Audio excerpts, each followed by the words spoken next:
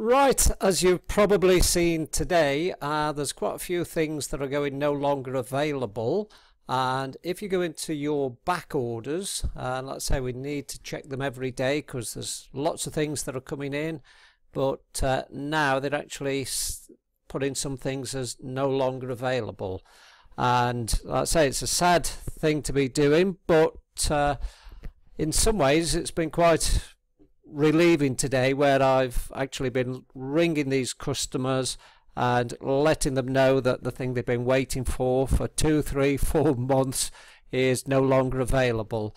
And I've rang quite a few today, and none of them have said anything bad.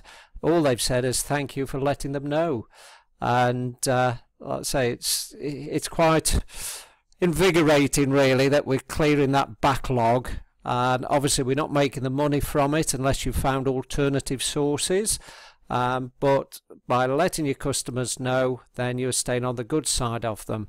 And some of you are not aware there's a quick way of finding your no longer availables, and all you need to do is go to your no longer available screen. If you click on status, then that puts it all in like alphabetical order. And here the no longer availables are coming up to the top. So what I recommend is you've got your customer lists, you've got your back orders, and just work your way through, give the customer a ring and apologize that it's gone no longer available and we've got a new catalogue coming out. And I joke with them and said hopefully all of the products in there will be available. So let's have a good laugh, and let's say I've never had any customer, and I've rang quite a few today, who've been upset about it.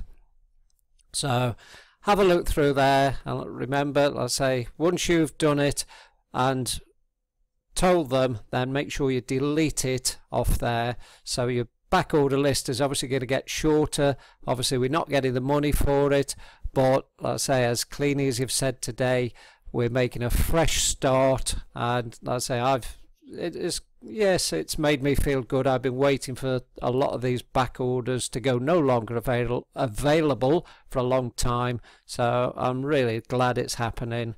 And like I say, we just need to start on a new slate and then start ordering things that are available and start growing the business again. So I hope that helps.